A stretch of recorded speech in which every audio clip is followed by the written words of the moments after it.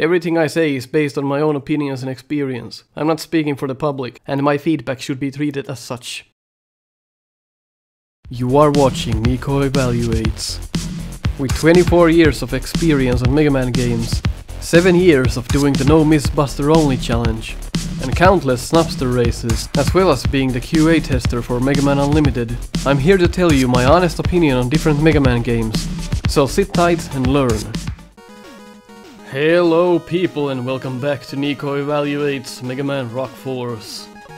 First up, let's merge these fellows together to form 4 new Robot Masters, and after these we'll check the other 4, so we'll actually take a look at them all. So first up, let's go to War Man, because that's the first thing I clicked when I was practicing. I have something to talk about the actual boss, and I have a few things to talk about in the stage. Alright, first gimmick. The whole stage evolves around dragging these robots with you. It's a neat gimmick, but again, it doesn't... how should I say this? It doesn't represent Mega Man at its fullest. This is not something you'd see in a Mega Man game, at least in the 8-bit variations. I'm not sure if something like this was in Legends or something, because I really didn't play a lot of those kind of games. But if you shoot it, it stops following you, and if you shoot it again, it starts following you. This is important to know, because in the stage there's gonna be airstrikes, and these guys are weak as fuck. And if they die, you have to get them again and do it all over again. So my gripe with this is that they should have some kind of tell when they're not following you and when they are. So for example, when they're not, I would prefer if they had their eyes closed, for example. That would have been a good tell. So when you shoot it, the eyes open and they start following you, and when you shoot them again, they close their eyes and stop. I'm gonna show you why this is important, in my opinion, but we'll get to there soon. So again, the color is very nice. So that's the problem. So all of the enemies in the stage are gonna hit these guys, and every shot they take, they get a bit more weak and then they die. So when you're doing stuff in the stage like this, like there's enemies and your bullets, they might look the same, I would prefer that they actually had their eyes closed and open accordingly. But I understand, can't get it all, but that's just how I would have done this part. I love, however, how they reimagined some of the Joes to kind of walk around. Like here, I really enjoyed this one, and this was pretty cool to me. That's pretty funny. But the gimmick in the stage, again, here's one of these spots when you just want to drop down, and bam, you'll get hit. So the enemy placement in some places is a bit unforgiving. So here again, you had a chance to learn how the enemy works by looking at it first before going down. Stuff like this you can easily adjust to. You have enough time to see that there's an enemy that's gonna drop down. And of course, the usage of weapons is pretty heavy in these stages. You can do them all with the Buster, I think, at least the ones that I've tried so far, but definitely it rewards you for using weapons, like here. Pretty cool weapon usage. So I think the weapons are pretty good in this game. And let's showcase beads while we're at it. That's probably the checkpoint, or one of them. So bead is pretty powerful. Only downside to bead is that you have to keep firing in order for him to attack. So bead doesn't attack automatically. You have to fire every time if you want it to attack.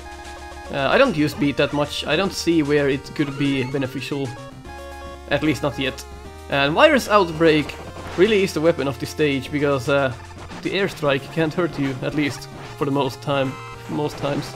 Okay, it still can hurt you, but I was playing through the stage yesterday and I was using the Virus Outbreak, and the airstrike didn't hurt me. There we go. So you have to be completely still, is my guess. But still, a very good weapon choice for this stage, to be using that. You just have to find cover whenever the airstrikes are coming down. The respawning in this stage is a bit Ninja Gaiden-ish. I mean that in a bad way. But there's actually something I want to showcase about the Joes. Particularly the ones that stand still. Not the ones that run.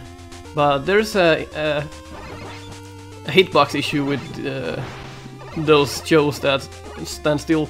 And you actually saw here that one of the problems with these guys is that if an enemy is behind it, you can't shoot the enemy because you'll actually shoot the robot. So that's one thing I don't like about this, but if you have this gimmick, then how else are you gonna do it? It's a bit hard to do these kind of things. In the end, it does work well, but it's just something that I personally don't care about. It's needless gimmicks in a Mega Man game are not my forte. So if you enjoy this kind of thing, then cool, but I just don't see the appeal. Weapons really shine on these stages, and I love that, because it's pretty easy to beat most Mega Man games with just a buster, but this game really emphasizes the use of weapons, and I like that, because the weapons should be what you should be using on the wild levels. That's the whole point of the wild levels, is to utilize everything you have. So this game, at least for now, nails it pretty well. Alright, so let me showcase this Joe to you with the airstrikes that don't kill me at the same time. So you can shoot through these if you're too close. And I think that's a problem with just a new enemy type, like a Joe without a shield. Something went wrong doing the hitbox for it. And that's understandable. It should be an easy fix as well, but it's just something I noticed again. Actually, can you kill the airstrike ships? That would be, yes you can, that's good. That's gonna help you a lot. And the spikes I don't like in this stage. Definitely they're in an angle. I don't wanna be your clown again. No, I don't wanna live in this triangle. I don't wanna be your clown now, 'cause I long to carry on. And this is one thing I don't like as well. They just drop right on you. There's no tell. You're just gonna get damage on the screen if you don't know what's coming. So there should be at least something to tell you that, okay, two big guys are gonna drop on your ass and you should be careful. I don't know how you would do that part, but that's just what I think here. This is the part where it should be really important to have these robots have a tail if they're on or not. So I spent quite a bit of time in this part the first time I did this. This is like my fourth time. So the robot is just gonna take damage from everything, and you gotta basically save its ass and carry it around to the end. At first, like the first time I was doing this, I didn't even notice the robot here. I just went to the end, and that's when I noticed, oh, I should track the robot with me. And so it can be a bit tricky. This is why I'd like for it to have a tail. When you're hitting it when it jumps, it's hard to tell if it really stopped or not. Okay, so let's... You have to be careful with those jumps, they're extremely precise. If you don't give them the needed momentum, they're just gonna drop down the pit. And here, I wanna showcase the ding mechanics. That's pretty cool. So, again, using the game's mechanics to help your own game, that's pretty cool. Because in any other normal Mega Man game, I think the dinged shots don't have the opportunity to deal damage, but in this game they do. That's a fun addition. And the airstrikes, I think they're a bit too much together. So how would you even, like, how would you dodge this? I don't think you can, you just have to be fast. I could be wrong, but never have I ever dodged this airstrike. I just want to see if it's possible, and even if it is, look how much damage I'm taking trying to figure that out. So the airstrike is a bit unforgiving. I think it's a bit too like the bombs are a bit too much together. There should be more gaps between the bombs. Like that's almost, I think that's impossible to avoid. I could be wrong, but if it's not, it's nearly impossible. So god damn it. So this is the problem with the stage. You have to go back if you fuck up. That was my bad completely there. But there has been situations where it's almost unavoidable to... Shit!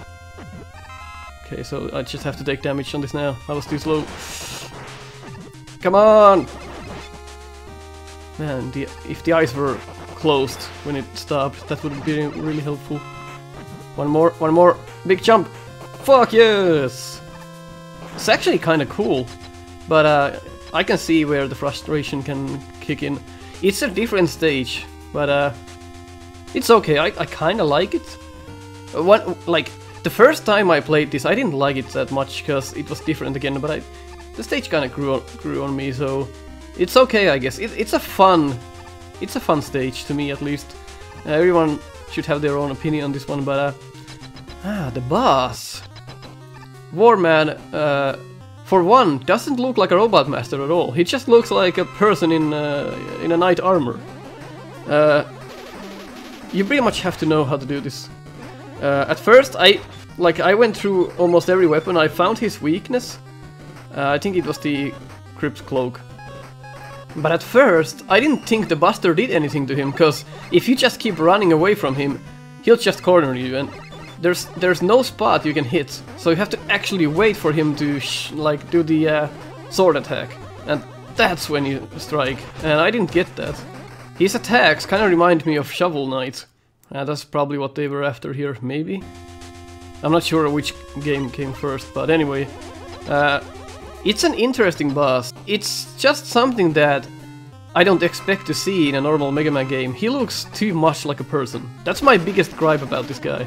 Like, he doesn't look like a robot master. You should have added some kind of, like, how should I say it? Some way to make it look like more like a robot master, whatever it is. But now he just looks like a person. So he has good tells on what he's gonna do, but adjusting is another thing. Because you really have to learn the attacks. And if you're asking on my opinion on it as a whole, like as a robot master, it's a mediocre boss again. I don't necessarily like this, but it's not too bad. It's hard to adjust to his moves, because you have the instinct to jump every time for some reason. That's where you should jump, and you should be more far away. Like, this boss is brutal. Whoa! But once you get it down, it's not too bad. I still don't... I don't have the... Ha! Oh man, I don't have the reflexes to adjust to what he's doing. That's my own fault, of course. A mediocre boss, in my opinion. I think it's mostly ruined by the fact that he just looks like a person to me. So let's actually try here. There we go. You just have to get into the mindset. If you're talking at the same time, that's gonna affect your gameplay, of course. There we go. You can easily do a no-miss on this, it's possible. But it's gonna take forever, so... Again, not worth it on this particular show. So it looks like he can actually as well corner you if he keeps doing the same thing and you keep jumping back. That's when you get stuck, pretty much. But it's a okay, it's not a fun fight. It's an okay fight. I'm having some fun doing this, but it's kind of ruined by the fact that he just doesn't look like a robot master, and the way to hit him is kind of slow and awkward. But the design, there's some aspects about this boss that I like and some that I don't like. So, all in all, not a bad stage. Alright, so there's nobody to rescue at this point. So let's go ahead and save our game. Slot 7. I have 7 slots. Alright. Portman, oh boy. This stage has divided the players into 2 categories. The ones who like this stage and the ones who don't. And I happen to be in the don't league. This stage is a bit like Cypher Man stage from Eternal. but a lot worse. And by worse, I don't mean... How should I put this? It's not worse. It's not worse than Cypher Man, but it is worse, if you get what I mean. The mechanics are good. The ideas that went in this stage and the mind work that the developer had to put into this is amazing. Like, the concepts and everything about this stage, they are pretty fucking cool. But there's some things that really drive you crazy when you're doing this, and I'm gonna showcase those to you. And that's the reason why I don't like this. Some people like this stage, and that's fine. We all have our own opinions. I'm just... I can't really evaluate this stage because I am biased. I'm biased because I don't like it. So, rather than evaluate it and say that it sucks, I'm just gonna let you decide. If you're watching this now... Oh, alright, another one of those things. So, if you're watching this now and you're like, okay, if he hates the stage, he's gonna call it out and call that it sucks. I'm not gonna do that, because I know that there's two kinds of people. I've seen a lot of comments online where people praise the stage and they liked it, so I'm not gonna call it out, because I think it's unfair for me to do that. But one thing that irritates me that you can't shoot the ball anywhere else than the absolute edge, and that's gonna drive me crazy anyway, because I have to go here and shoot it. Doesn't make much sense. It's probably because you have to be precise later on as well, so you're not gonna do accidental shots on it. Maybe. But I'm just gonna go through this, and you can look at it yourself and decide if you like this kind of thing or not. So here's the biggest mechanic that this game has, but before that I actually found out. Like the first time I got in the screen, I wanted to test if this works, and it did. And there's my reward. So the game rewards you for being creative, and that's what I like. So very good design there. And this is the gimmick. You turn into Mega Man's ass when you go through the teleporter, and you can shoot. The problem is that this is not a twin sticks shooter, so you have to face in the direction you're shooting, and that's a bit of a problem, at least to me. Again, I'm not gonna bash the design here, because I understand that some people like this kind of thing. So I'm just gonna go through this stage, and you can look at it as we go. I think these spikes don't kill you in one hit, so that's good. Oh, I should have looked before I went in. So this is gonna be more of a let's play stage than an evaluation stage, for the reasons I listed.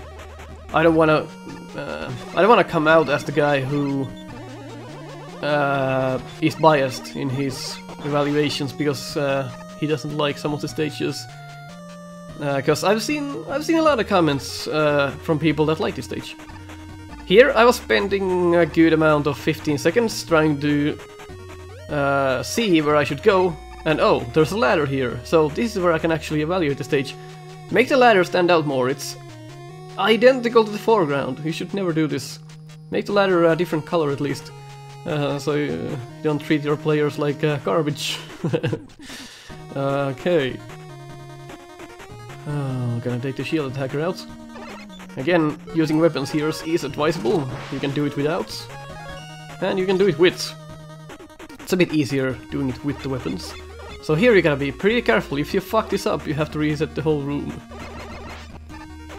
And that's why I was losing my mind when I was checking this stage out, because the first time you do this, you're not gonna know exactly what to do. So you're just... That's my fault, my apologies. So you're just gonna test things out like many times, and you're just gonna fail and fail. And because you have to reset the room so many times, it drives you crazy.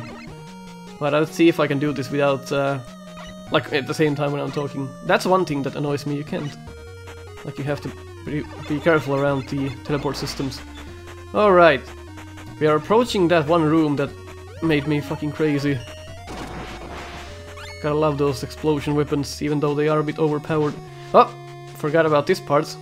Like, this is one part where I think the game just says fuck you for not looking carefully. And that's of course my own fault again, I should have looked better, but it's also kind of a trick. the show out. So this is the hill that I was talking about. This screen. I spent so much time here. And then I watched Rome Mithril do the same thing in like 2 minutes. That took me like half an hour, and I was like, oh my fucking god, I'm fucking dumb. But you're gonna see why. I don't think this is a good design, but I'm gonna show you why it's not. So let's go ahead and drop these guys down first. Now I have to go up here. Alright, so the idea is that you trap the ball on these bridges, and if the guys that stick to the bridges vanish or die, the bridge disappears, as you're about to see here. There we go, that's gone. So what I did here was this, and then I was like, okay, how do I get past this? Because as soon as this guy vanishes, the bridge is gone. And I tried mashing as fast as I could. The ball just doesn't reach this part. So that's what you have to do pretty much. You have to scroll the other enemy back on the screen in order to do this. So you have to kill the Cho again. And there we go. Now that guy's back on screen, and now you can do it. I was never in a million years expecting that that's what you had to do. When I finally figured it out, I was like, this can't be the way that this is supposed to be. But yes, it is. You're supposed to bring that guy back on screen. Scroll the enemy back on the screen. And that's how you do it. I'm still like, why is this a mechanic? This should have been better thought out, I think. Because this is not something that a lot of people would even like consider. Like, this is so weird. I would never have like figured this out if I was a bit dumber than what I am now, and I'm pretty dumb. So I think that's not good design. That's the part I can evaluate. I don't think that was fair. Like, that was extremely frustrating. You should have used other mechanics in order to do that. Like, it took me so long to figure that out. It's 10 to 0 Mithril, do it in like 2 minutes. I guess there's just different types of people, but for dumbasses like me, oh my god, the section drove me crazy. And I'm not still sure how exactly to do this part, but I can do it, if that makes sense. But my way might not be the right way. So I'll just go here, make the bridge. 10, if I remember correctly. Go here. 10, bring the ball back. I've only done this once before, so excuse me if I'm doing this wrong for the first time here. So you have to, I think, bring the ball up. Yeah. Oh! Okay, so the spikes... Wait, what? I didn't even lose my health. Oh my god. Oh no, this is why this stage sucks in my opinion. I have to do all of these again. No! Son of a bitch. Excuse me? The creative design. Unlimited shots. Oh my god. Alright, we are back. And I still don't understand why it's Mega Man's ass going through the other dimension. But guess we'll never find out. So you shoot the ball down there to the bridge. And this is what I don't get. How do you get back there safely? This is the only way. I think you can rush up there. Or, well, you could like go through the maze again. But you can actually make this jump. But I'm not gonna do that because, you know, I don't want to repeat the whole stage again from the checkpoint. Because I don't want to repeat the stage again from the... God damn it! God damn it! Give me a fucking pillow to fucking shout on! You fuck you mates and turning British for this bullshit. I see why people love this. They're not dumbasses. They can beat the stage without a problem. Because they're like... Oh my god, oh fucking fuck. Forget about the professionalism. Fucking hell. How many times? Oh my lord. I have to do this. Some stay try and some get trenched. But Nico, you could have chosen 4 checkpoints. Shut the fuck up. Ay, ay, ay. Probably the people who love this stage did pick 4 checkpoints and not 2. But they're pussies. Fuck them. Of course I'm joking here, but if you felt like you got offended by that joke, leave a dislike. Alright, we are back at this lovely fucking spot. Bring this here, bam! And 10. Oh god! Oh god! Exactly there. Pixel perfect. Shit! God damn it! Alright. Lower the bridge. Go back in. Careful. Oh shit! Okay. Go up here! Oh god! Go up here. Go here. Shoot the ball down. Should I try to make this jump then? I don't want to make that jump. I can be careful. I'm careful. I'm always careful. I never get hit. Ah! Oh. Want to go up here? Oh yeah. Okay. All right. Okay. Oh no. You have to be kidding me. I forgot. You have to... Shit. You have to do it here again? Oh my god. Can we go in? Carefully. Ah! Die! Drop this down. Go back in. Go here. And we've done it. Now, don't hit this one, but hit this one. And we're out! What an easy stage. Fuck, I hate this stage. Oh god! Oh my god! Oh my god. So the problem with this boss, and again, people seem to like this boss, but I don't like it for the fact that it's not very typical of a boss. It seems like all of these bosses have different gimmicks after you beat the first 8. They're like the Cossack bosses, if that makes any sense. They're a bit different from your normal bosses. And the only way to know what this guy does is to learn the different patterns at the bottom. So you have to see what he does and then memorize that after taking a hit, pretty much. You always, like when you're learning this, you are gonna take some hits because you have no idea what he's gonna do. And I don't like learning by taking hits. That's just something I'm not a fan of.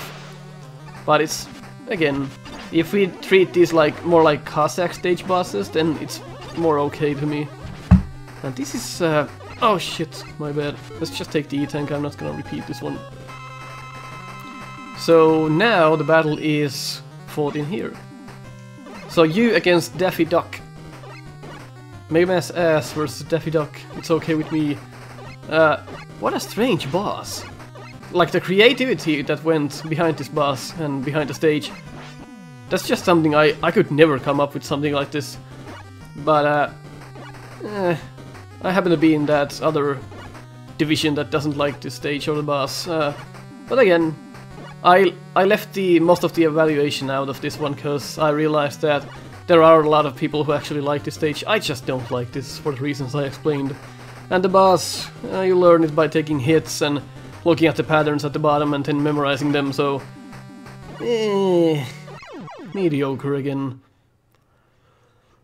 Okay, so I think that's enough for this episode. I lost my mind on this stage. If you agreed on what I said on Boreman, leave a like, and if you disagreed, leave a dislike. Because I really didn't say much about that Portman stage, understandably. But that leaves us with Drillman and Turboman for the next one. Take care.